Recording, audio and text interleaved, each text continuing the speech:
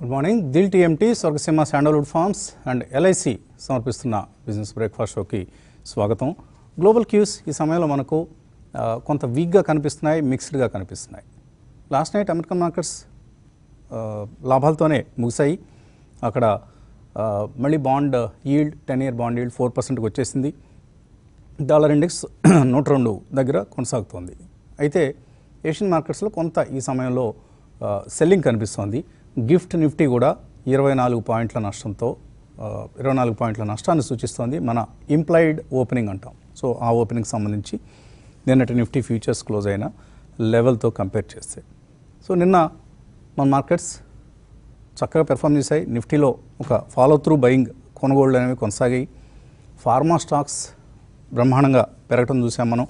So pharma స్టాక్స్లో ఒక defensive సెక్టర్గా pharma ఇండెక్స్ని నిన్న మనం న్యూ హైస్ దగ్గర చూసాం.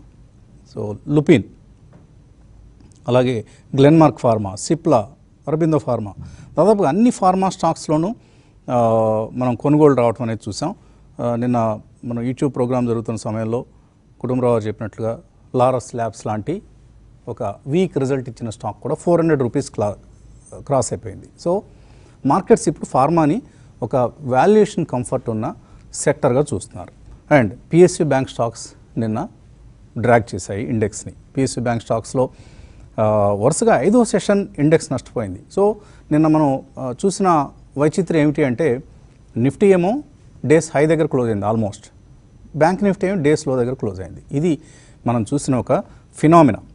సో డెఫినెట్లీ బ్యాంక్స్ ఇక్కడ కొంత గడ్డు పరిస్థితిని ఎదుర్కొంటున్నాయి. దీనికి కారణాలు ఏంటి బ్యాంక్ నిఫ్టీ అండర్ పెర్ఫార్మెన్స్కి అని కనుక మనం చూస్తే, ఒకటి బ్యాంక్స్లో అంత ముందు క్వార్టర్లోనే మనం కొద్దిగా గెస్ వర్క్ చేసాం. ఏమని, నెట్ ఇంట్రెస్ట్ మార్జిన్స్ తగ్గుతాయి, ఇంత highest level of net interest margins maintain చేయడం కష్టం అని. అది ఎస్బీఐలో మనకు ప్రస్ఫుటంగా కనిపించింది. ఎస్బీఐ రిజల్ట్ ప్రాఫిట్స్ పరంగా బాగానే ఉంది నిన్న మన ఎనలిస్ట్ చెప్పినట్లుగా. కానీ డీప్ మార్కెట్స్ ఇంకా లోతుగా వెళ్ళి చూస్తాయి. ఏం చూసాయి? ఒకటి, ఎన్ఐఎమ్స్ తగ్గాయి. 2, credit growth బలహీనపడింది. So credit expansion అనుకున్న విధంగా సాగలేదు. సో ఇది లాస్ట్ ఎస్బీఐ విషయంలో అయితే లాస్ట్ సో మెనీ క్వార్టర్స్లో చూసిన క్రెడిట్ గ్రోత్ కంటే తక్కువ నెంబర్స్ అనేవి మనకు రావడం చూసాం. అలాగే అసెట్ క్వాలిటీ, స్లిపేజెస్ పెరిగాయి ఎస్బీఐ రిజల్ట్లో. సో స్లిపేజ్ పెరగటాన్ని మార్కెట్ నెగిటివ్గా తీసుకుంటుంది ఎప్పుడైనా, any bank for that matter. 4వ విషయం, వాల్యుయేషన్ కంఫర్ట్. ఇప్పుడు మనం ఫార్మాలు అనుకున్నాం వాల్యుయేషన్ కంఫర్ట్ దొరుకుతోంది మార్కెట్కి అని. So బ్యాంక్స్లో valuation comfort లోపించింది. And ICICI bank కావచ్చు, హెచ్డిఎఫ్సి బ్యాంక్ కావచ్చు, యాక్సిస్ బ్యాంక్ కావచ్చు, ఇవన్నీ ఇప్పుడు వాల్యుయేషన్ కొద్దిగా ప్రీమియం జోన్లోకి ప్రవేశించాయి. బాగా పెరిగిపోయాయని కాదు, బట్ మిగతా సెక్టర్స్తో కంపేర్ చేస్తే, ఫార్మా లాంటి సెక్టర్స్తో కంపేర్ చేస్తే. కాబట్టి ఇక్కడ మంత్రం ఏంటి? By pharma and by mid cap IT stocks in every dip. ప్రతి డిప్లో కొనుగోలు చేయండి ఐటీ స్టాక్స్, ముఖ్యంగా మిడ్ క్యాప్ ఐటీ స్టాక్స్. ఎందుకంటే ఇక్కడ మనకు మార్కెట్స్ని డ్రైవ్ చేస్తున్నవి 4-5 సెక్టర్స్. ఏమిటి అవి? ప్రధానంగా డ్రైవ్ చేస్తాం ఎఫ్ఎంసీజీ, ఆర్ఐఎల్ మరోవైపు, అండ్ బ్యాంక్స్, ఐటీ, అండ్ ఇప్పుడు Adani group and new age IT stocks like Paytm, PB fintech, Zomato, ఇటువంటి కౌంటర్స్లో ఇప్పుడు చాలా హైట్ అండ్ ఇంట్రెస్ట్ అనేది మళ్ళీ మనకు చాలా కాలం తర్వాత కనిపిస్తుంది. సో అదానీ గ్రూప్ స్టాక్స్లో కూడా మనం చూస్తున్నాం, వాళ్ళు they are trying to prove the world wrong. నిన్న ఖతార్ ఇన్వెస్ట్మెంట్ అదానీ గ్రీన్లో 2.7% స్టేక్ తీసుకుంది, 3,920 crores. సో ఇది ఒక మంచి అంశం, ఎందుకంటే ఆ హిండెన్బర్గ్ రిపోర్ట్కి సంబంధించిన ఉదంతం నుంచి అదానీ గ్రూప్ బయటపడే ప్రయత్నం చేస్తుంది. సో ఇక్కడ మనకు different Jones of investment opportunities కనిపిస్తున్నాయి ఎక్సెప్ట్ బ్యాంక్స్. బ్యాంక్స్లో కొంతకాలం ఈ వీక్నెస్ కొనసాగే అవకాశాలు మనకు స్పష్టంగా కనిపిస్తున్నాయి. ఒక లీప్ ఆఫ్ ఫెయిత్ అంటాము. సో ఆ లీప్ ఆఫ్ ఫెయిత్ అనేది ఫార్మాలో ముఖ్యంగా కనిపిస్తుంది ఇన్వెస్ట్మెంట్స్ సంబంధించి, అండ్ మనం ఐటీలో కూడా కొనసాగే అవకాశం కనిపిస్తుంది. ఇండెక్స్ పరంగా మనం నెగిటివ్గానే ఉండే అవకాశాలు ఉన్నాయి, కన్సాలిడేట్ అవుతుంది అట్లీస్ట్. ఎందుకు అంటే ఎఫ్పిఐస్ అంటే ఫారిన్ పోర్ట్ఫోలియో ఇన్వెస్టర్స్ సెల్లింగ్ కూడా మనకు కంటిన్యూ అవుతుంది. ఉదాహరణకి మనకు జూన్, జూలై బ్రహ్మాండంగా కొన్నారు, even later half of May కూడా. సో ఏం సెల్ చేయలేదు అసలు ముందు. వాళ్ళు ఎంత కొన్నారనేది పక్కన పెడితే they were never sellers in those 3 months, May, June, July. And FIs, DIIs, HNIs, retail అందరూ కొనుగోలు చేశారు. ఈ నెలలో ఎఫ్ఐఐల ధోరణిలో మార్పు వచ్చింది. ఏమిటి అంటే వాళ్ళు సెల్లింగ్ మొదలుపెట్టారు. ఇప్పటికీ 10,440 crores వర్త్ స్టాక్స్ని వాళ్ళు అమ్మారు. నిన్న కూడా 1,900 crores వర్త్ సెల్లింగ్ చూసాం మనం. దానికి అగెనిస్ట్గా ఆఫ్ కోర్స్ డిఐఎస్ కొంటున్నారు, equal amount are little more than that also. 10,860 కోట్లు డిఐ బయింగ్ కూడా కనిపించింది ఈ నెలలో. ఇక ఫారిన్ పోర్ట్ఫోలియో ఇన్వెస్టర్స్ ఎందుకు అమ్ముతున్నారు అని ఆలోచిస్తే మనం ఒకటి గ్లోబల్గా వాళ్ళు ఈ స్టాండ్స్ తీసుకున్నారు. మన ఒక్క మార్కెటే కాదు, చైనాలో 8,437 crores వర్త్ స్టాక్స్ అమ్మారు, తైవాన్, సౌత్ కొరియా, థాయిలాండ్, ఇలా అన్ని కంట్రీలను కొద్దిగా అమ్ముతున్నారు. సో వాళ్ళలో ఒక రిస్క్ ఆఫ్ మూడ్ కనిపిస్తోంది ఈ ఎమర్జింగ్ మార్కెట్ ఇన్వెస్ట్మెంట్ సంబంధించి. ఇది మనకు ఒక్కళ్ళకే కాదు కాబట్టి మనం అంతగా గాబరా పడాల్సిన అవసరం లేదు, ఇండియా ఒక్కటే అమ్మేస్తున్నారు అని. సో గ్లోబల్ ఫినామినా ఇది. సో ఇది పక్కన పెడితే మార్కెట్లో రిటైల్ ఇన్వెస్టర్స్ ఇంట్రెస్ట్ అనేది, హెచ్ఎన్ఐల ఇంట్రెస్ట్ అనేది ఏమాత్రం తగ్గలేదు. డిఐఎస్ కొంటున్నారు అంటే వస్తున్న ఎస్ఐపి మనీని వాళ్ళు ఇన్వెస్ట్ చేయాల్సిందే, క్యాష్ పెట్టుకొని కూర్చోలేరు కదా. That's one. అండ్ రెండోది మనం చూస్తుంటే ఇప్పుడు ఎస్బిఎఫ్సి ఫైనాన్స్ పబ్లిక్ ఇష్యూ నిన్న 70 times ఓవర్ సబ్స్క్రైబ్ అయింది. అంటే మార్కెట్లో లిక్విడిటీ వెతుక్కుంటుంది అవకాశాలని, ఇన్వెస్ట్మెంట్ ఆపర్చునిటీస్ని. అందుకనే మనం మిడ్ స్మాల్ క్యాప్స్లో ఈ ర్యాలీ అనేది కొనసాగుతోంది in spite of index weakness. Nifty, bank Nifty గురించే మనం ఎక్కువగా మాట్లాడుకోవాల్సిన అవసరం లేదు అసలు. ఎందుకంటే ఇండివిజువల్ కంపెనీస్, ఇండివిజువల్ స్టాక్స్లో యాక్షన్ ఎక్కువగా ఉంది. ఆ కంపెనీల రిజల్ట్స్ కూడా చాలా బాగా వచ్చాయి. ఫర్ ఇన్స్టెన్స్ నిన్న మనం చూస్తే బ్యాంకో ప్రొడక్ట్స్, ఇండియా గ్లైకాల్, మెడ్ plus, ADF foods, cams, max health, Jupiter wagons, IndiGo paints ఇవన్నీ చక్కటి రిజల్ట్స్ అనౌన్స్ చేశాయి. అండ్ ఆర్డర్ ఇన్ఫ్లోస్ కొనసాగుతున్నాయి. రైల్టెల్, బిఈఎంఎల్ ఆర్డర్ బుక్ అంతకంతకు పటిష్టం అవుతుంది. గోడ్రేజ్ కన్జ్యూమర్ ఒకటే కొద్దిగా డిసప్పాయింట్ చేసింది రిజల్ట్స్ పరంగా. సో ఇలా మనం బేరీజ్ వేసుకొని చూస్తే ఓకే, ఎస్బీఐ ఇవాళ బిజినెస్ ఛానల్లో మంచి వార్త వచ్చింది. 20 సంవత్సరాల తర్వాత రిలయన్స్ ఇండస్ట్రీస్ ప్రాఫిట్ ఆధిపత్యానికి బ్రేక్ పడింది. ఏమిటి అంటే ఎస్బీఐ ఇప్పుడు the most profitable form in the కంట్రీగా ఆవిర్భవించింది. సరే, రిజల్ట్లో చూసిన చిన్న లోటుపాట్లు అనేవి మార్కెట్ని కొద్దిగా డిసప్పాయింట్ చేశాయి. But over a period of time definitely మళ్ళీ ఎస్బీఐ విల్ బౌన్స్ బ్యాక్. కానీ Reliance industries last quarter net profit was 16,000 crores, SBI 18,536 crores. So year on year మనం 153% గ్రోత్ చూసాం SBI net ప్రాఫిట్లో, quarterly ప్రాఫిట్లో. Reliance industries was -10.6%. ఎందుకంటే Reliance is a conglomerate. దానికి retail, telecom బాగా perform చేస్తే oil and gas కృంగదీస్తుంది. లేదు oil బాగా పెరుగుతూ ఉంటే ఈ రెండు సెక్టర్లో ఎక్కడో ఒక చిన్న దెబ్బ వస్తుంది. అందుకని రేపు విలీనం వీటన్నిటిని డీమెర్జర్ తర్వాత ఎలా పెర్ఫామ్ చేస్తుంది రిలయన్స్ ఇండస్ట్రీస్ అనేది చూడాలి, అది ఆసక్తిదాయకం. అదర్వైజ్ ఎస్బీఐ రిలయన్స్ తర్వాత the third most profitable company is Indian oil, followed by HDFC bank, TCS, BPCL, ఇలా లిస్ట్ కొనసాగుతూ ఉంటుంది. సో ఇవన్నీ మనం క్వార్టర్లీ ఎర్నింగ్స్ తర్వాత మాట్లాడుకుంటున్న అంశాలు. మార్కెట్లో లిక్విడిటీకి ఏమీ ఇబ్బంది లేదు. ఎఫ్పిఐస్ అమ్ముతున్నారన్న ఒక అంశం మినహాయిస్తే అన్నీ మనకు పాజిటివ్ సంకేతాలే ప్రస్తుతానికి కొనసాగుతున్నాయి. సో ఏమీ గాబరా పడాల్సిన అవసరం లేదు. టీవీఎస్ సప్లై చైన్, ఈ కంపెనీ ఐపీఓ రాబోతుంది, మంచి ఐపీఓ టీవీఎస్ గ్రూప్ నుంచి, రీజనబుల్లీ ప్రైస్డ్. సో ఈ ఐపీఓ కోసం కూడా అందరూ ఆసక్తిగా ఎదురు చూస్తున్నారు. చూద్దాం ఏ విధమైన సబ్స్క్రిప్షన్స్ టీవీఎస్ ఐపీఓకి వస్తాయి అనే అంశం. అండ్ నిన్న లిస్ట్ అయిన యథార్థ హాస్పిటల్ కూడా లైక్ ఈ మధ్య రీసెంట్ లిస్టింగ్స్ లాగానే కొంత మనకు పాజిటివ్ సర్ప్రైజ్, పాజిటివ్గానే లాభాలు ఇవ్వటం అనేది చూసాం. Good thing for the IPO market and new listings. అనలిస్ట్తో మాట్లాడదాం. సో కుటుంబరావు గారు, ఇవాళ ఫిన్ నిఫ్టీ ఎక్స్పైరీ ఆఫ్ కోర్స్ ఉంది. హెచ్డిఎఫ్సి బ్యాంక్ ఏ విధంగా పెర్ఫామ్ చేస్తుందో చూడాలి. ఎందుకంటే ఈ ఫుడ్సీ రీజిగ్ అనేది మనకి హెచ్డిఎఫ్సి బ్యాంక్కి కలిసి వచ్చే అంశంగా కనిపిస్తుంది. అదర్వైజ్ ఎటువంటి ఫ్యాక్టర్స్ని మీరు గమనిస్తున్నారు ఈ సమయంలో? వాళ్ళు ఒక విధంగా చూస్తే మార్కెట్ కి బ్యాంక్ నిఫ్టీ మూవ్మెంటే క్రిటికల్ అవుతుందండి. ఎందుకంటే బ్యాంక్ నిఫ్టీ కనుక సపోర్ట్ ఇవ్వకపోతే ఇక్కడి నుంచి మార్కెట్స్ అన్నమాట రేంజ్ బౌండ్ గా నిలబడిపోతాయి అని చెప్పేసి అయితే అనుకోవాలి. అది క్లియర్ గా వితౌట్ ఎనీ డౌట్ కనిపిస్తుంది.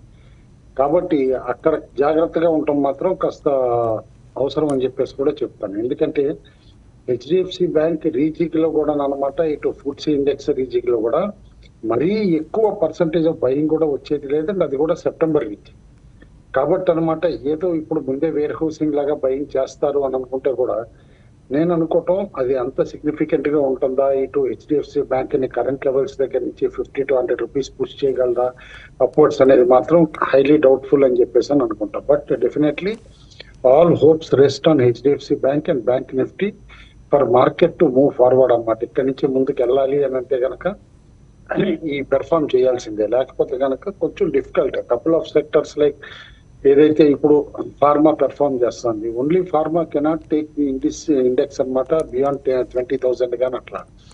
మళ్ళా ఫార్మాతో పాటు సపోర్ట్ కావాలి, వేరే ఏ వస్తాయి సపోర్ట్ బ్యాంక్స్ లేకుండా అనమాట. ఇటు ఐటీ మేజర్స్ అంటాయా రేంజ్ బౌండ్ అయిపోయినాయి. Only couple of stocks like Wipro and HCl tech లో తప్పితే వేరే చోట ఎఫ్ఐ బయింగ్ రావాలి. క్యాపిటల్ గూడ్స్ పీక్ అయినాయి, ఎఫ్ఎంసీజీ కూడా స్టాగ్నేట్ అయినాయి, రూరల్ డిమాండ్ కొంచెం మందకోడిగా ఉంటుందని చెప్పి. కాబట్టి definitely everything depends upon banks. And banks తర్వాత నేను అనుకోవటం సైడ్ కౌంటర్స్ లో మాత్రం రేట్ సెన్సిటివ్ సెక్టర్స్ అని ఏదైతే అంటామో అవి రేట్ సెన్సిటివ్ సెక్టర్స్ అయ్యి ఆటోమొబైల్స్ కానీ రియల్ ఎస్టేట్ కానీ ఇవన్నీ కూడా. అయితే 10th నాడు ఆర్బీఐ పాలసీ మీటింగ్ తర్వాత రేట్ సెన్సిటివ్ సెక్టర్స్ ఏ విధంగా బిహేవ్ చేస్తాయి అనేది కూడా కీలకం అవుతుంది. దాన్ని బట్టే మార్కెట్ ఇమీడియట్ మూమెంట్ కూడా డిక్టేట్ అవుతుంది అని చెప్పేసి కూడా అర్థం చేసుకోవాలి. కాబట్టి వాళ్ళు ఫిన్ నిఫ్టీ ఎక్స్పైర్ ఉన్నా కూడా నేను major moves ahead of RBI meeting అనమాట ఎక్స్పెక్ట్ చేయట్లేదండి. ఇంకోటి ఇంట్రెస్టింగ్ ఏంటంటే కనుక ఆర్బీఐ మీటింగ్ కూడా ఎఫ్ఎండో ఎక్స్పైరీ రోజున, కాబట్టి మోర్ క్రిటికల్ అవుతుంది అనమాట. ఆ రోజు ఆర్బీఐ మీటింగ్ ఏ విధంగా ఉంది అనేది వీక్లీ ఎక్స్పైరీని ఏ విధంగా డిక్టేట్ చేస్తుంది ఆ రోజున అనేది కూడా మనం చూడాల్సి వస్తుంది.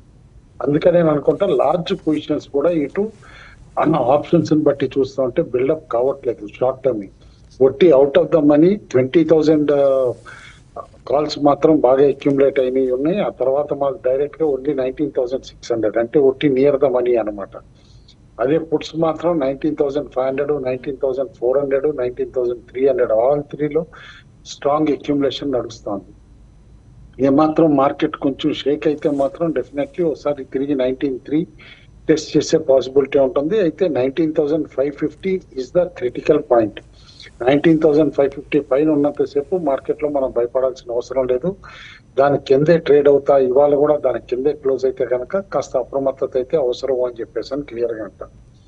ఎఫ్ఐ బయింగ్ అంటారా అయిపోయిందని చెప్పేసి అనుకోవాలి ఇక లిటరల్లీ. ఎందుకంటే గ్లోబల్ క్యూస్ వలన ఉనిండి ఏదైనా సరే అండ్ రూపాయి కూడా కాస్త క్షీణించటం, ఇటు ఫిజికల్ డెఫిసిట్ మళ్ళా పెరుగుతుంది, ఇటు క్రూడ్ ఆయిల్ ధరలు పెరగటం వలన అని చెప్పి ఏదైతే ఫియర్స్ ఉన్నాయో వాటితోటి ఎఫ్ఐఎస్ కంటిన్యూస్ సెల్లర్స్ గా ఉన్నారు. నిన్న కూడా దాదాపు 1,800 crores అమ్మారు. కానీ మార్కెట్ లో ఒక విధంగా ప్రైస్ యాక్షన్ చూస్తూ ఉంటే ఎఫ్ఐఎస్ నిజంగా 2,000 కోట్లు అమ్మారా అనేది డౌట్ వస్తాను. ఎందుకంటే ఎఫ్ఎండ్లో వాళ్ళది బయింగ్ ఉంది, ఒట్టి క్యాష్ మార్కెట్ లో సెల్లింగ్ కనిపించింది. దాని ఇంపాక్టే అనుకోవాలన్నమాట ఈ సేల్స్ కూడా. అయితే డొమెస్టిక్ ఇన్స్టిట్యూషన్స్ మాత్రం కంటిన్యూస్ గా బయింగ్ ఉంటున్నాయి. నిన్న కూడా 1,000 కోట్లు పైచీలకు కొనటం కూడా మనం చూసాం. కాబట్టి పెద్దగా భయపడాల్సిన అవసరం లేదు. క్వశ్చనింగ్ ఎఫెక్ట్ డిఐఎస్ ఇస్తున్నాయి కాబట్టి డిఐఎస్ క్వశ్చనింగ్ ఎఫెక్ట్ ఇవ్వకుండా ఉంటే కనుక డెఫినెట్లీ మార్కెట్ లో వీక్నెస్ జనరేట్ అవుతుంది. అయితే యుఎస్ మార్కెట్స్ లో నిన్న ఇంట్రెస్టింగ్ యాక్టివిటీ చూస్తూ ఉంటే కనుక మనం ఏదైతే వరల్డ్ నెంబర్ 1 ఇన్వెస్టర్ అనుకుంటామో వారెన్ బఫే గారి బర్క్షైర్ హ్యాథ్వే నిన్న ఆల్ టైమ్ హై టచ్ అయింది. లాస్ట్ టైం March 22లో టచ్ అయింది, ఆ తర్వాత నిన్న టచ్ అయింది అనమాట. దాదాపు 4% వరకు పెరగటం కూడా చూసాం. యుఎస్ మార్కెట్ ని ముందుకు తీసుకెళ్ళటం కూడా నిన్న బర్క్షైర్ హ్యాథ్వేనే ప్రిన్సిపల్ రోల్ ప్లే చేసింది అని చెప్పేసి అనుకోవచ్చు.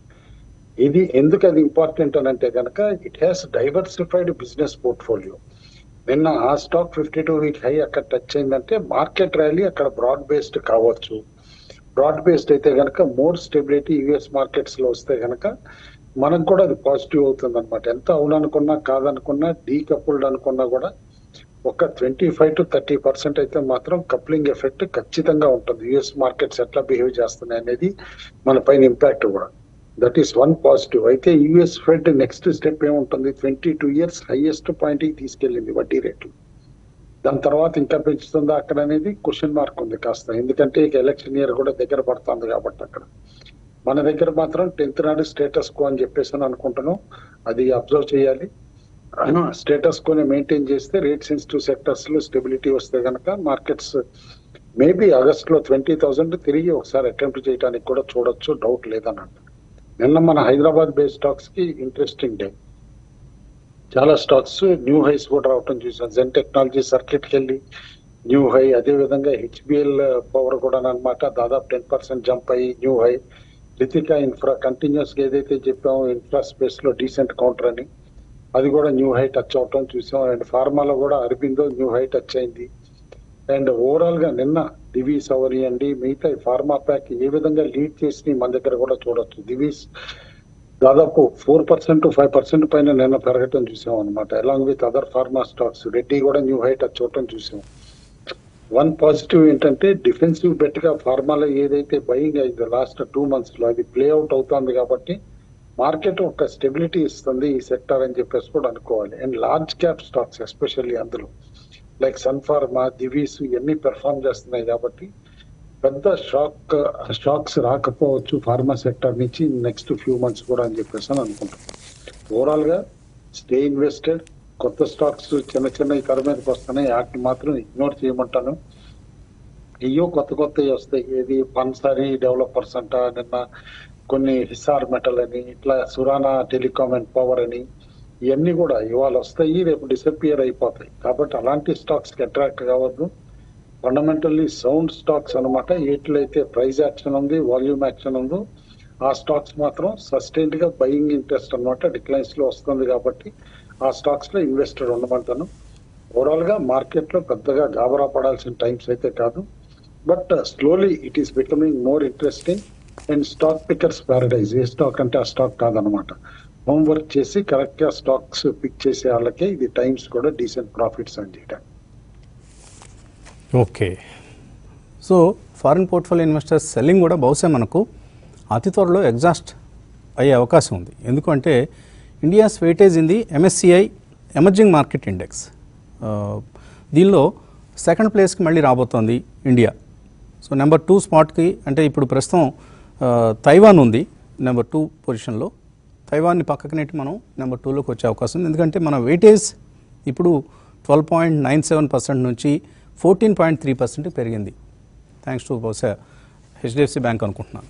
సో ఈ నేపథ్యంలో ప్యాసివ్ ఫండ్స్ ఏవైతే ఉంటాయో వాళ్ళందరూ కూడా వెయిటేజ్ ప్రకారం ఇన్వెస్ట్ చేస్తారు. సో ఈ వెయిటేజ్ పెరిగింది కాబట్టి ఇక్కడ నుంచి మళ్ళీ foreign portfolio ఇన్వెస్టర్స్లో passive funds especially Indian ఈక్విటీస్లో invest చేసే అవకాశం ఉంది. కాబట్టి ఎఫ్పిఐ సెల్లింగ్ కూడా త్వరలో ముగిసిపోతుందని మనం భావించవచ్చు. Dil TMT, Swargaseema sandalwood forms and LIC సమర్పిస్తున్న బిజినెస్ బ్రేక్ఫాస్ట్ షోకి పునఃస్వాగతం. సో రాజేంద్ర గారు, ఏమిటి ఇవాళ మీ ట్రేడింగ్ అడ్వైస్? నిఫ్టీ అయితే టోటల్లీ రేంజ్ బౌండ్ లో ఉంది వసంత్ గారు. ఎందుకంటే ప్రాబ్లీ మనం నిన్న కూడా అనుకున్నాం గ్యాప్ ఫిల్ చేసే ప్రయత్నం చేస్తుంది, which was formed on 1st August అనుకొని. సో ఆ గ్యాప్ హై లో అనేది 19,704 అండ్ ప్రాబ్లీ 19,678 ఇది గ్యాప్ క్రియేట్ అయింది కాబట్టి ప్రాబ్లీ ఒక రేంజ్ లో ట్రేడ్ అయ్యే ఛాన్సెస్ ఎక్కువ ఉంది. నేను యాక్చువల్లీ మన ట్రేడింగ్ మొత్తం ప్రాసెస్ చూస్తే కనుక ఇట్స్ మోర్ నోవేర్ అని చెప్పొచ్చు. ఎందుకంటే 19,576 ఓపెన్ అయ్యి ఆల్మోస్ట్ ఒక 20 points హైలో క్లోజ్ అయింది. మేబీ ఒక 40-50 points ఇట్ హాస్ ట్రేడెడ్, అంతకు మించి there is nothing much. And in fact bank Nifty అయితే నెగటివ్ గా ట్రేడ్ అవుతుంది విషయం. సో 44,993 ఏదైతే హై ఓపెన్ అయిందో ఆల్మోస్ట్ 100-120 points కింద క్లోజ్ అవుతుంది విషయం. దీన్ని బట్టి అర్థమైంది ఏంటంటే కొద్దిగా టైర్డ్నెస్ కనిపిస్తుంది మార్కెట్ లో. ఆఫ్ కోర్స్ రేంజ్ అనేది we can establish because 19,3 last week లో కాబట్టి that will become immediate support.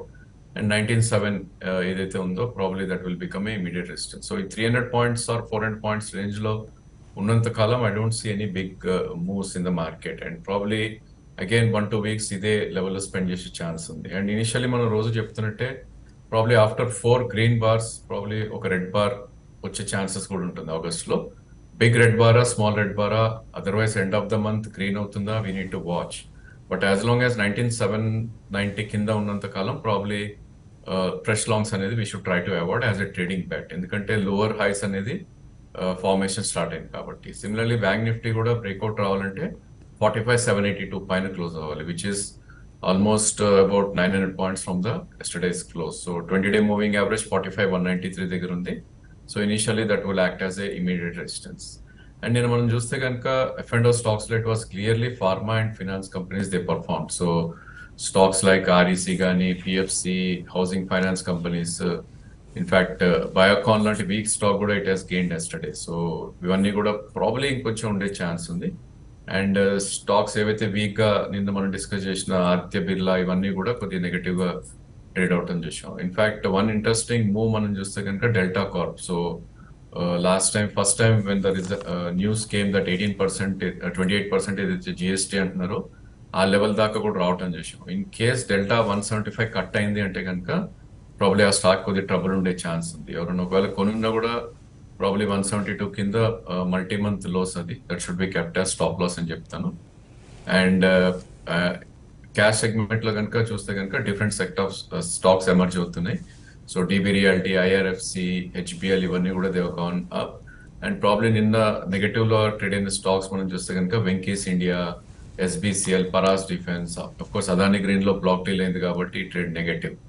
And one stock which is corrected is మనం చూస్తే వసంత్ గారు, I think power mech is one idea ఈ స్టేజ్ లో. బికాస్ మనందరికి తెలుసు last week there was a news that some order ఏదో వస్తుందని. It open with gap of 5069 దాకా వెళ్ళటం చూసాం. ఐ థింక్ ఆ గ్యాప్ మొత్తం ఫిల్ చేయడం చూసాం నిన్న. సో ఆల్మోస్ట్ 1000 రూపీస్ 4 days లో కరెక్ట్ అయింది. అండ్ సెకండ్ థింగ్ ఏంటంటే 4081 is 20-day moving average. So even short term traders are medium term traders కూడా ఆ లెవెల్లో వస్తే కొంటారు.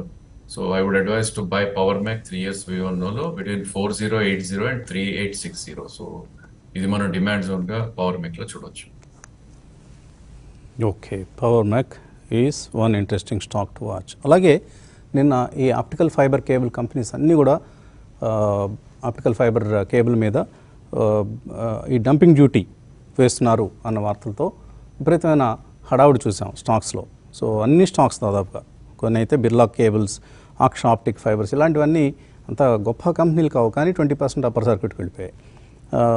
Technically strong companies like fundamental strong companies like Sterlite Technologies, Vindhya tele, Finolex cables ఇవన్నీ కూడా బాగా పెర్ఫామ్ చేయడం చూసాం. చూద్దాం ఫాలో త్రూ బయింగ్ ఉంటుందా, వన్ డే రియాక్షన్గానే మిగిలిపోతుందా. అలాగే మరొక స్టాక్ టు వాచ్ జస్ట్ దృష్టిలో పెట్టుకోవాలి ఏంటి అంటే లోకల్ కంపెనీ మెగాసాఫ్ట్. వీకెండ్లో ప్రమోటర్ ఐలాబ్స్ వ్యవస్థాపకులు ఆయనతో మాట్లాడటం జరిగింది నేను. ఈ కంపెనీ కూడా ఐలాబ్సే ప్రమోటర్ కంపెనీ మెగాసాఫ్ట్కి. ఏమీ లేదు కంపెనీలో, ఒక అసెట్ ఉంది అంతే. 4.5 lakh square feet of commercial building ఒకటి వీళ్ళ చేతిలో ఉంది. దాన్ని గూగుల్కి రెంట్కి ఇచ్చి ఆ రెంటల్ ఇన్కమ్ మీద కంపెనీ బండి నడుపుతోంది. సో దాన్ని ఇప్పుడు కంపెనీని ఏం చేయాలనే ఒక డైకాటమీలో ఉన్నారు ప్రమోటర్స్. ఐదర్ అసెట్ అమ్మేసి వచ్చిన డబ్బులు షేర్ హోల్డర్స్కి రిటర్న్ ఇచ్చేద్దామా, ఇస్తే బహుశా ఇప్పుడున్న రేటే వస్తుంది, దగ్గరగా 40-45 రూపాయలు ఏదో షేర్ హోల్డర్స్ అందరికి వచ్చేస్తుంది. లేదు, ఎందుకు అనవసరంగా ఒక లిస్టెడ్ కంపెనీని మనం వదులుకోవడం, మనకున్న వన్ ఆఫ్ ది బిజినెసెస్ని ఈ కంపెనీతో మెర్జ్ చేసి కంపెనీని బయటకు లాగుదామా అనే ఒక ఆలోచన చేస్తున్నారు. మేబీ నెక్స్ట్ 1 monthలో వాళ్ళకున్న డిఫెన్స్ ఆర్ ఫార్మా ఈ రెండింటిలో ఒక బిజినెస్ని ఈ కంపెనీలో మెర్జ్ చేసి, they are very strong promoters. ఈ కంపెనీని ఎందుకు అలాగా నిర్లక్ష్యం చేశారనేది తెలీదు. ఆయన చెప్పిన ఇన్ఫర్మేషన్ కూడా కాన్ఫిడెన్షియల్గా కాదని నేను చెక్ చేసుకోలేదు. ఆయన చెప్పేశారు నాకు, నేను మరి పబ్లిక్గా చెప్తున్నాను, ఐ డోంట్ నో, తర్వాత ఆయన నాతో ఏమన్నా కోపడతారేంటో తెలియదు. But what ever it is, this company is at the cross roads. ఇందులో ఏం జరుగుతుంది అనే ఒక సందిగ్ధం అయితే ఉంది. నిజంగానే డిఫెన్స్ ఫార్మానో వాళ్ళు కనుక మెర్జ్ చేయడం జరిగితే కంపెనీ మళ్ళీ మంచి దశలోకి వెళ్ళే అవకాశాలు ఉన్నాయి. ఇవన్నీ కూడా అవకాశాలేనండి, ఇందులో ఏది సర్టెంటీ లేదు. మనకు ఇతమిద్దంగా ఈ విధంగా జరుగుతుంది అని ఊహించే అవకాశం కూడా లేదు. The board might take any decision, the promoters might take any decision. ఆ డెసిషన్ మీద మెగాసాఫ్ట్ భవితవ్యం ఆధారపడి ఉంటుంది. ఓకే, ఇక కాలర్స్ ఉన్నారా? ఓకే, ఒక కాలర్ని తీసుకొని బ్రేక్ తీస్తున్నాం. హలో హలో, శుభోదయం వసంత్ గారు. నమస్కారం, అడగండి. మా దగ్గర టీపీఎల్ ప్లాస్టిక్ ఒక 1000 ఉన్నాయండి. అలాగే అనిల్ లిమిటెడ్ ఒక 150 ఉన్నాయి. ప్రాఫిట్ లో ఉన్నాను. అనిల్ లిమిటెడ్ ప్రాఫిట్ లో ఉన్నాను. ఎగ్జిట్ కమ్మంటారా, హోల్డ్ చేయమంటారా? ఈ plastic company పేరేంటన్నారు? TPL. Tea for TPL plastic. Tea for Patna, L for London. Right. Kutumbarao, TPL plastic అనే కంపెనీ అట, అలాగే Anil limited. EPL plastic decent company అండి, ఓకే అంటాను. యాజ్ ఆఫ్ నో అయితే హోల్డ్ చేయమంటాం. మార్చ్ రిజల్ట్స్ స్టేబుల్ గా వచ్చినాయి. అయితే ఇవాళే రిజల్ట్స్ ఉన్నాయి అనమాట. రిజల్ట్స్ కు ముందు స్టాక్ అయితే కనుక సబ్డ్యూడ్ గానే ట్రేడ్ అవుతుంది, కాబట్టి మేబీ యావరేజ్ గానే రిజల్ట్ ఉంటుందని ఇంప్రెషన్ అనమాట. And more over ASM stage లో ఉందన్నమాట. 5% రిస్ట్రిక్షన్ లో ఉంది, 100% మార్జిన్ తోటి. రిజల్ట్ బాగుంటే గనక మేబీ ఒక 4-5 అప్పర్ సర్కిట్స్ ఉండొచ్చు. రిజల్ట్ బాగోపోయినా కూడా పెద్దగా నేను అనుకోవటం పడే సూచనలు అయితే కనపట్ల. రేంజ్ బౌండ్ బిట్వీన్ 38 to 45 ఉంటుందని చెప్పేసి అని అనుకుంటున్నాను. అందుకని హోల్డ్ చేయమంటే సార్ ఇండస్ట్రీ ఎందులో అయితే వాళ్ళు ఉన్నారో అదైతే మాత్రం ఇప్పుడు బాగా పెర్ఫార్మ్ చేస్తుంది, కాబట్టి మేబీ కొంచెం పాజిటివ్ సర్ప్రైజ్ ఇచ్చినా కూడా అనమాట స్టాక్ డెఫినెట్లీ ఇక్కడ నుంచి 52 వీక్ హైస్ దిశగా వెళ్ళొచ్చు. ఓన్లీ థింగ్ ఇప్పుడు ఈఎస్ఎం లో ఉంది, అది కేర్ఫుల్ గా అబ్జర్వ్ చేయాలి. ఓకే, అలాగే మనకు ప్రీ ఓపెన్ ట్రేడ్స్ కనిపిస్తున్నాయి. 19,628 కనిపిస్తుంది. ఇంత ఓపెనింగ్ అయితే ఉండదు, ఇది ప్రీ ఓపెన్ ట్రేడ్లో జరిగే గమ్మత్తులు. అలాగే హైదరాబాద్ బేస్డ్ కంపెనీస్ ఇందా కుటుంబరావు అన్నట్లుగా చాలా కంపెనీల మీద ఇన్వెస్టర్ల ఇంట్రెస్ట్ భారీగా కనిపిస్తుంది. ఈ మధ్య మనం మెడ్ ప్లస్ లాస్ట్ క్వార్టర్ రిజల్ట్ అప్పుడు తీసుకొచ్చాం మన మధుకర్ గారిని. ఆ కంపెనీ స్టాక్ బాగా పెరిగింది, మంచి రిజల్ట్ కూడా వచ్చింది. లిఖితా ఇన్ఫ్రా, అలాగే హెచ్బిఎల్ పవర్, జెన్ టెక్నాలజీస్, లొకేషన్ మెషిన్స్, ఇవన్నీ బ్రహ్మాండమైన వృద్ధినిచ్చాయి, ఇన్వెస్టర్లకు డబ్బులు చేసి పెట్టాయి. So keep N I on Hyderabad based companies. So pre open trade మనకు 19,000 ఒక పాజిటివ్ ఓపెనింగ్ను సూచిస్తోంది. ఇన్ఫ్యాక్ట్ నిఫ్టీ, బ్యాంక్ నిఫ్టీ కూడా స్వల్పంగా లాభంతో మనకు ఈ సమయంలో ట్రేడ్ అవుతూ కనిపిస్తోంది. చూద్దాం ఏ విధంగా ట్రేడ్ అవుతుంది. 19,627 నిఫ్టీ లెవెల్ ఇది. అండ్ మిడ్ స్మాల్ క్యాప్స్లో ఈ స్పేస్లో ఈరోజు ఏ స్టాక్స్, ఏ సెక్టర్కి సంబంధించిన స్టాక్స్ యాక్టివ్గా ట్రేడ్ అవుతాయి. కాలర్స్ లైన్లో ఉన్నారు, ఒక కాలర్ని తీస్తున్నాం. Hello, good morning sir. Morning అండి. సార్ డిసిఎస్ ఇండియా 295 లో బై చేశాను sir, 500 shares. GMR power 24 rupees లో 10,000 షేర్స్ ఉన్నాయి సార్. ఓకే, ఈ రెండు హోల్డ్ చేశారు. DCX and GMR power. Okay సరే, కుటుంబరావు జిఎంఆర్ పవర్ పర్సెంట్ 24లో కొన్నారాయన? కాస్త హైలో కొన్నారండి. రీసెంట్లీ ప్రైస్ యాక్టివిటీ వచ్చినప్పుడు అనమాట కొన్నట్టున్నారు. ఎందుకంటే స్మార్ట్ మీటర్స్ ఆర్డర్ దీని నుంచి కూడా ఎగ్జిక్యూట్ అవుతుంది, ఇవన్నీ కూడా ఏదైతే న్యూస్ లో వచ్చిందో దాని వలన అనమాట. బట్ నేను అనుకోవడం మాత్రం స్టాక్ కాస్త వీకర్ వికెట్ పైనే ఉంది compare to parent company GMR అనమాట. This is GMR power and urban infra మాత్రం వీక్. అయితే ఒక కార్పొరేట్ రీస్ట్రక్చరింగ్ ఉంది ఎట్ సమ్ పాయింట్ అనమాట. దీన్ని తిరిగి బ్యాక్ టు మర్జ్ చేసేస్తారని రిజల్ట్స్ కూడా ఉన్నాయి. రిజల్ట్స్ అయితే కనుక లాసే చూపిస్తున్నారు, అది కూడా స్మాల్ లాస్ కాదు, పెద్ద లాసే అని చెప్తున్నారు.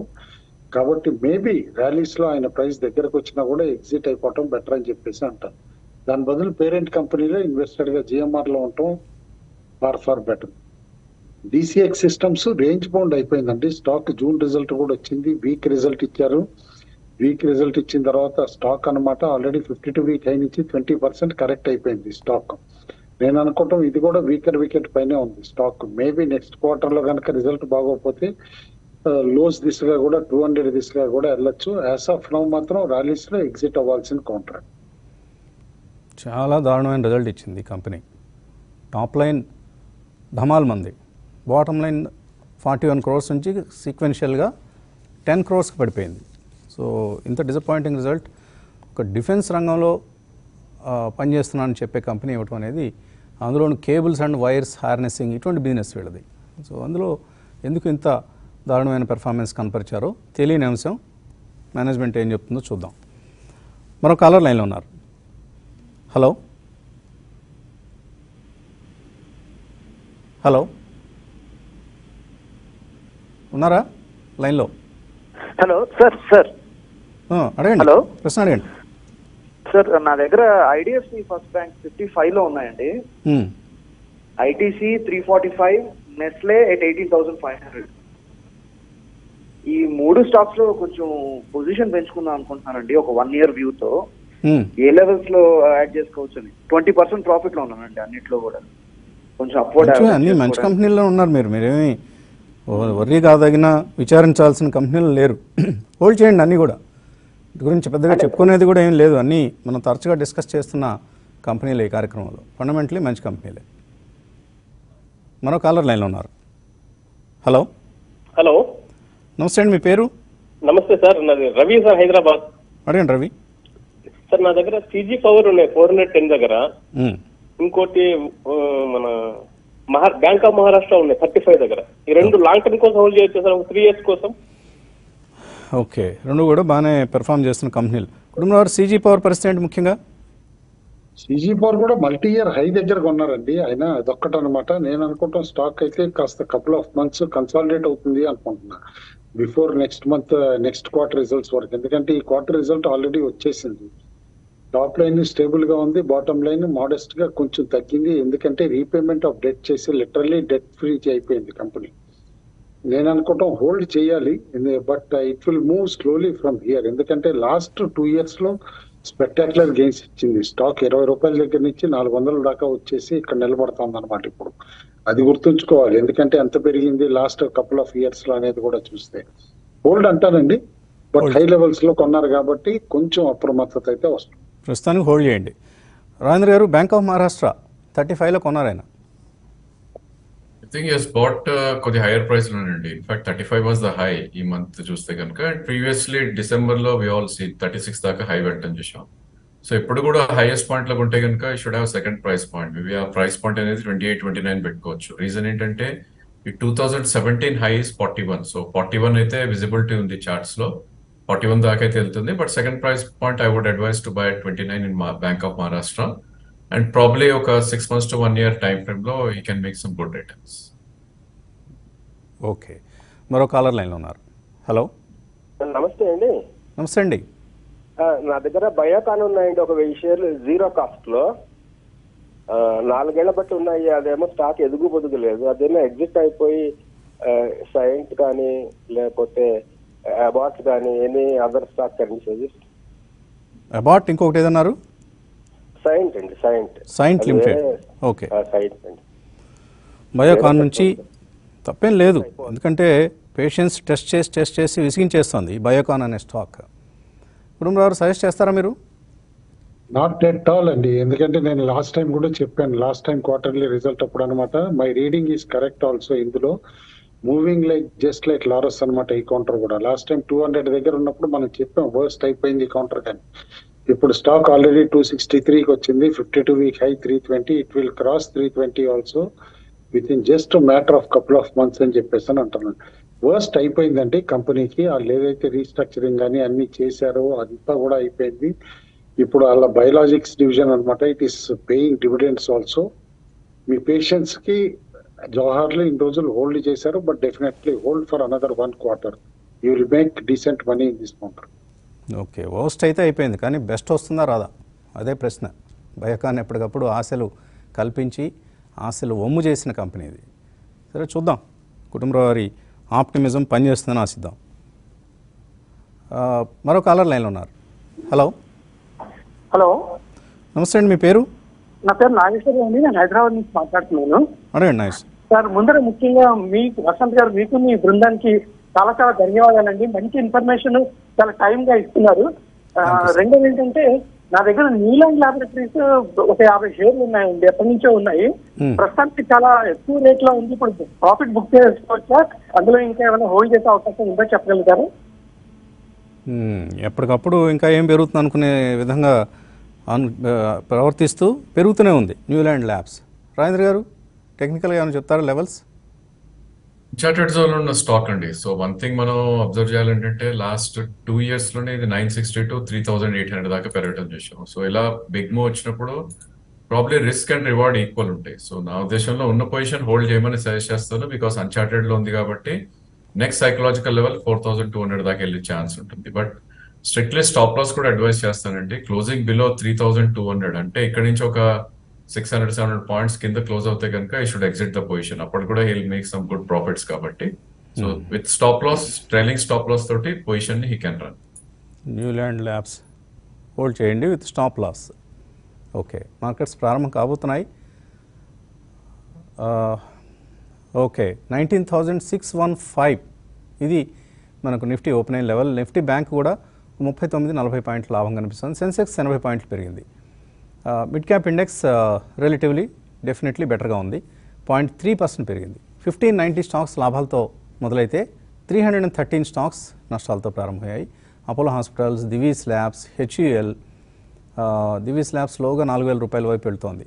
అలాగే ఎస్బీఐ కూడా ఇవాళ బెటర్గా ఓపెన్ అయింది, 570 రూపాయల దగ్గర. హెచ్డిఎఫ్సి బ్యాంక్, ఫెడరల్ బ్యాంక్, ఇవన్నీ గ్లాండ్ ఫార్మా 9% పెరిగింది. సో ఒక మంచి అప్ మూవ్ అనేది మనం గ్లాండ్ ఫార్మాలో చూసాం. సో ఫార్మా స్టాక్స్లో ఇవాళ కూడా బయింగ్ రాబోతోంది అని ఇండికేట్ చేస్తుంది ఇది.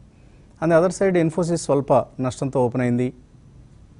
అలాగే అదానీ పోర్ట్స్ స్వల్ప నష్టంతో ప్రారంభమైంది. సో ఇండస్ ఇండ్ బ్యాంక్ స్వల్ప నష్టమే. సో ఓవరాల్గా ఒక 20 పాయింట్ల లాభం అనేది మనకు నిఫ్టీలో కనిపిస్తుంది. ఫిన్ నిఫ్టీ ఈజ్ అప్ జస్ట్ ఒక 25-30 పాయింట్ల లాభం. పీబీ ఫిన్టెక్ ఈ స్టాక్ ఈరోజు యాక్టివ్గా ట్రేడ్ అవుతోంది, చూద్దాం. And IT index is also up 0.2%. Rajendra గారు, I think probably market will resist at yesterday needed high దగ్గర రెసిస్టెన్స్ ఉంటే ఛాన్స్ ఉంటుందండి. సో ఆల్మోస్ట్ ఒక 14 పాయింట్స్ ఎక్స్టెన్షన్ అయింది. బట్ ఎనీవే 19,704 వెళ్ళినా కూడా ఆశ్చర్యం లేదు. But we need to be careful with 19,553 ఏదైతే 20-day మూవింగ్ యావరేజ్ ఉందో. సో ఇక్కడ నుంచి 60-70 పాయింట్స్ కింద క్లోజ్ అయింది అగైన్ అంటే కనుక we might go down again. So cash stocks లో మనం చూస్తే కనుక ప్రాబ్లీ స్టాక్స్ ఏవైతే బాగా పెరిగాయో వాటిల్లో ప్రాఫిట్ టేకింగ్ వస్తుంది సర్ప్రైజింగ్లీ. సో మొంటే కార్లో ఆల్మోస్ట్ 10% డౌన్ అయింది. హౌసింగ్ ఫైనాన్స్ మీద రిజల్ట్స్ రియాక్షన్ ఉంటుంది. జిఐసి ఒక 10%, Olectra is 5% down. So ఒలెక్ట్రాలో there is an opportunity అని చెప్తాను, ఎందుకంటే 985 is the stop loss. So 1031 దాకా లో రావటం చూసాం. Around 50 rupees in case stop loss పెట్టుకుంటే కనుక probably Olectra can pull back to 1154. So risk reward is good in Olectra. ఆ స్టాక్ ని వాచ్ లో పెట్టుకోవచ్చు. Okay, by Olectra in this weakness. తర్వాత గ్లాండ్ ఫార్మా 10% అయిపోయింది. అండ్ బీఈఎంఎల్ రిజల్ట్ బాగుంది, 5% పెరిగింది. నాట్ రిజల్ట్ బట్ ఆర్డర్ వచ్చింది, ఏదో కొత్త ఆర్డర్. జేబీ కెమికల్స్ 5% పెరిగింది.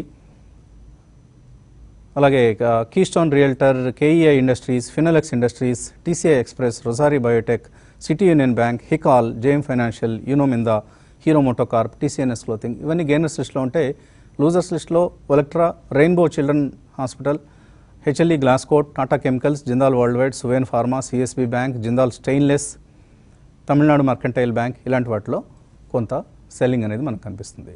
ఐటీడీ సిమెంటేషన్ ఈ స్టాక్ కూడా ఇవాళ రిజల్ట్ రియాక్షన్ పాజిటివ్గా ఉంది, పెరిగింది. అండ్ కేబుల్ స్టాక్స్లో కొద్దిగా ఇవాళ మనకు సెల్లింగ్ కనిపిస్తోంది. బిర్లా కేబుల్ ఏమో పెరిగింది, యూనివర్సల్ కేబుల్ ఇది తగ్గింది. ఇలా మనకు ఒక mixed performance. IndiGo paints result బాగుంది, 3.5% పెరిగింది. Tax rail clearly on the up move, 4% పెరిగింది. ఐనాక్స్ విండ్ ఇందులో ఇవాళ ఒక బ్లాక్ డీల్ జరగబోతోంది, అది స్టాక్ 4% పెరిగింది. ఓకే, మెయిల్స్ చూద్దాం. మెయిల్స్లో రామకృష్ణరాజు, అల్లూరి రామకృష్ణరాజు మెయిల్ పంపించారు. వారి అబ్బాయి సైప్రస్లో పనిచేస్తున్నారట, కిషోర్ వర్మ. ఆయన దగ్గర 1000 షేర్లు హెచ్ఎఫ్సిఎల్ చాలా రోజులుగా ఉన్నాయి. రామకృష్ణరాజు గారు ఆ షేర్లు అమ్ముకొని ప్రాఫిట్ బుక్ చేసుకోమంటున్నారట. కానీ ఆయనేమో కుటుంబరావు గారి మాట అయితే నేను వింటాను, మీ మాట విన్నా అంటున్నారట. సో కుటుంబరావు గారి సలహా ఏమిటి అని అడుగుతున్నారు. హెచ్ఎఫ్సిఎల్ షేర్లు సంబంధించి ఏ ప్రైస్లో కొన్నారో మీరు రాయలేదు, ప్రాఫిట్లో అయితే ఉన్నారు, 1000 షేర్లు ఉన్నాయి. కుటుంబరావు గారు, ఇవాళ మార్నింగ్ చెప్పడంలో రిమార్క్స్ లో మర్చిపోయానండి యాక్చువల్గా ఈ కౌంటర్, ఎందుకంటే నిన్న దాని లైఫ్ లోనే one of the highest volumes అయింది. దాదాపు 8.9 crore షేర్స్ నిన్న చేతులు మాటాయి అనమాట HFCL, which is very interesting. And stock కూడా దాదాపు 13-14% జంప్ రావడం చూసాం నిన్న. అండ్ ఇవాళ మాత్రం మోడెస్ట్ గా నిన్న గెయిన్స్ ని కన్సాలిడేట్ చేసుకుంటా ఒక 1% తగ్గింది కానీ ఓపెనింగ్ లో.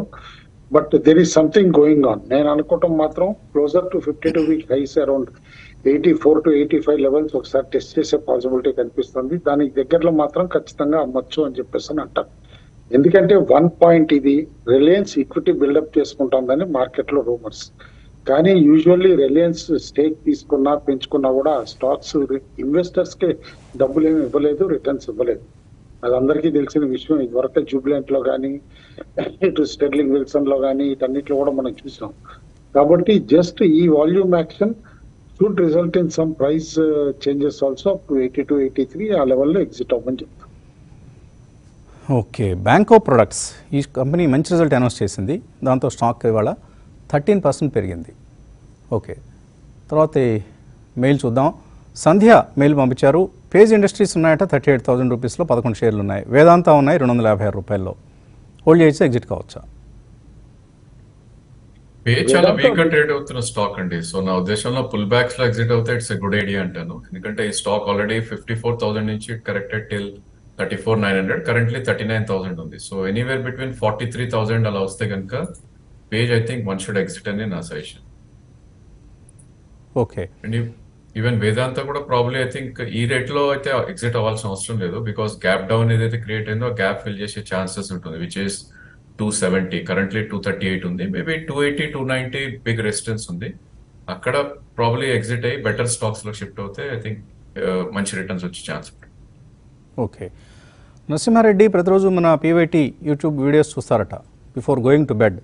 మంచి అలవాటు ఇది, హాయిగా నిద్రపడుతుంది. సో అయితే ఆయన ఇప్పుడు క్యూఎస్ఆర్ సెక్టర్లో లాంగ్ టర్మ్ కోసం 5 ఏళ్ల వ్యూతో ఇన్వెస్ట్ చేద్దాం అనుకుంటున్నారు. ఆయన సెలెక్ట్ చేస్తున్నారు జూబిలెంట్ ఫుడ్స్, దేవయాని, సఫైర్. వీటిలో జూబిలెంట్ దేవయానికి డెట్ ఎక్కువగా ఉంది compare to sapphire. And EV to EBITDA కూడా సఫైర్లో తక్కువగా ఉంది జూబిలెంట్ దేవయాని కంటే. సో ఆయన ఉద్దేశంలో sapphire foods is a better choice అని అనుకుంటున్నారు. కరెక్టేనా? ఇవన్నీ కూడా మీరు అన్నట్లుగా లాంగ్ టర్మ్ బెట్స్ అండి. సెక్టర్లో బెస్ట్ పెర్ఫార్మింగ్ స్టాక్స్ని మీరు సెలెక్ట్ చేస్తున్నారు, Devayani, sapphire and Jubilant. Jubilant result కూడా నేను వచ్చేసింది. కుటుంబం మీ చాయిస్ ఏది మూడిట్లో?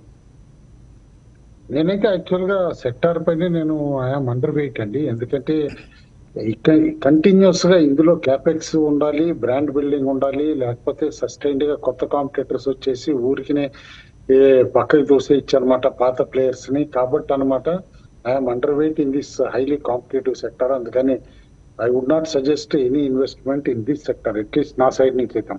సరే, ఆయనైతే వద్దంటున్నారు, నేనైతే చేయమంటున్నాను. మీరు వేసిన అంచనాలు కరెక్ట్. సఫైర్ ఫుడ్స్ ఈ రిలేటివ్లీ 3 స్టాక్స్లో కూడా బెటర్ ఫండమెంటల్స్తో ఉంది.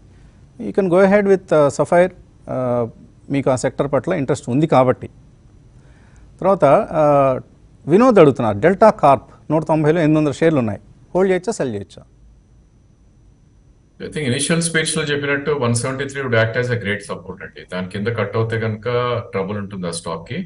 యాజ్ లాంగ్ యాజ్ 173 పైన ఉన్నంత కాలం వన్ షుడ్ వెయిట్. సో దాని రేంజ్ ఇప్పుడు చెప్పాలంటే 173 to 213. సో ఏమాత్రం వన్ పాజిటివ్ న్యూస్ వచ్చి 213, 215 వస్తే అక్కడ you can book profits.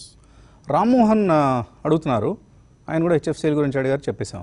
Kesoram industries ఉన్నాయట 3,000 షేర్లు 56 రూపాయల్లో, ఇప్పుడు 83 రూపాయలు ఉంది, సెల్ చేయొచ్చా, హోల్డ్ చేయొచ్చా? యాక్చువల్గా లాస్ మేకింగ్ యూనిట్ అండి. లాస్ మేకింగ్ అయినా సరే అనమాట స్టాక్ సస్టైన్ ఇంట్రెస్ట్ ఉంది. రీసెంట్లీ రైట్స్ ఇష్యూ కూడా అయింది. అందుకనే 52 వీక్ హై దగ్గర అక్కడ ట్రేడ్ అవుతాం స్టాక్ అయితే. అక్కడ something is cooking, take over target కావచ్చా అని చెప్పేసి డౌట్ గా ఉంది. రీలింగ్ స్టాప్ లాస్ పెట్టుకుని హోల్డ్ చేయమంట. బట్ రీలింగ్ స్టాప్ కూడా కొంచెం దూరంగా ఉంది, అది జాగ్రత్తగా చూసుకోవాలి. ఎందుకంటే it is as distant as 72.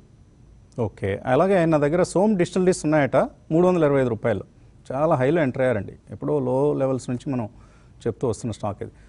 So ఇందులోనే ఉండొచ్చా, లేదా ఇంకా ఏదైనా బెటర్ లిక్కర్ స్టాక్కి షిఫ్ట్ కావచ్చా? లేదండి, రిజల్ట్స్ కూడా వచ్చేసినాయి, డీసెంట్ రిజల్ట్ ఇచ్చారు. And company recently Carlsberg tie up ఇవన్నీ ఉన్నాయి, దాన్ని కూడా ప్లే అవుట్ అనమాట. Next 2 to 3 quarters election year లో కాబట్టి భయపడాల్సిన అవసరం ఏమీ లేదు. హోల్డ్ అంటాను. హోల్డ్ చేయండి, తగ్గినప్పుడు మరికొన్ని షేర్లు కూడా యాడ్ చేసుకోండి, so that your average price will come down. తర్వాత ఓకే, టైం అయిపోయింది. మిగతా మెయిల్స్ని మనం YouTube channel, PYT markets YouTube ఛానల్లో తీస్తున్నాం. Thanks for watching.